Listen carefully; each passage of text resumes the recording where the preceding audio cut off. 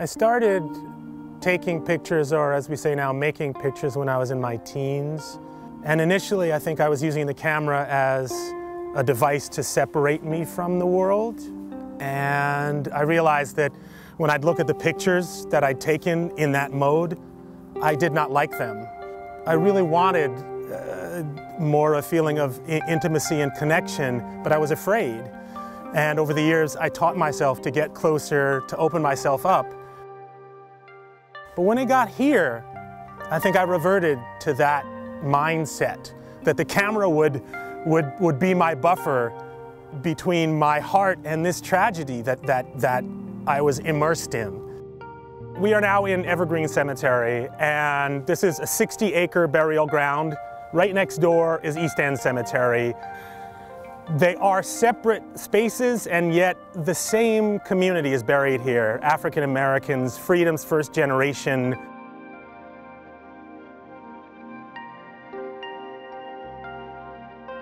My wife and I have been volunteering as cemetery restorers, removing invasive species and finding headstones that have been buried under dirt for years and years, decades in fact.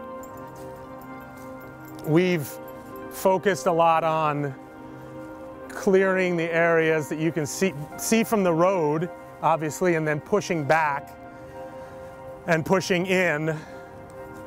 And we've also responded to relatives who have come to us and said, can you tell us where our grandmother, our grandfather's grave is? And if we can't, we'll try and figure out where they are and do what we can to clear that space.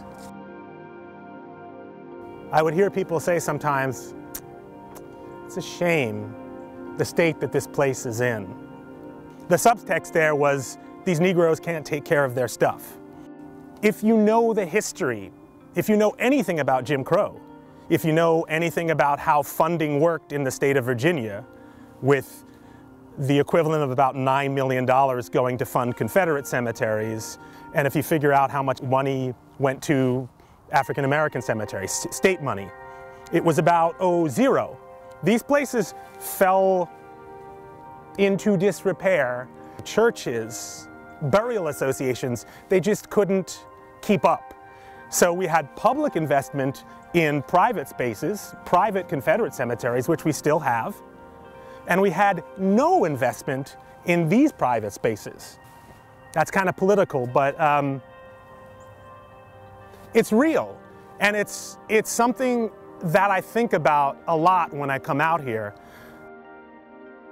I don't think my pictures got real and interesting until I got close to this powerful history.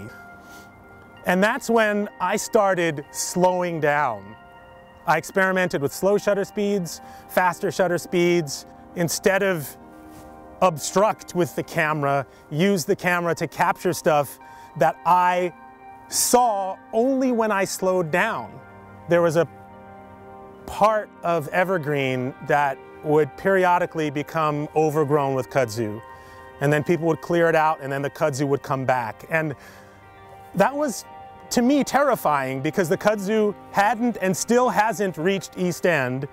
But I thought, whatever can we do to stop this? That particular picture was on a day kind of like this, so a little bit murky. And I think that's where you get those greens that really kind of pop out. These 16 acres in particular have held my interest for so long.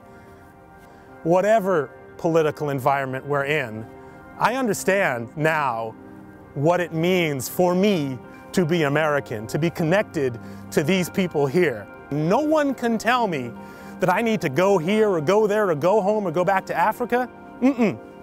This is mine. And you cannot dismiss the experiences of my ancestors who tried to carve something out of this country for themselves and for others, and they did. You can't erase that.